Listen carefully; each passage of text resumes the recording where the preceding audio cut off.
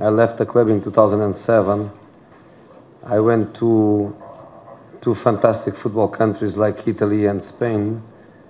I went to two fantastic football clubs like Inter Milan and Real Madrid. And I was always wishing to be back.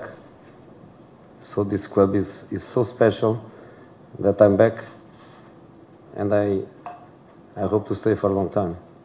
I think the most important thing for me is exactly this deep feeling with a really special football club. I think not many clubs you are not there, and people remember you, and the fans, they sing your name, not just at Stamford Bridge but all over the world.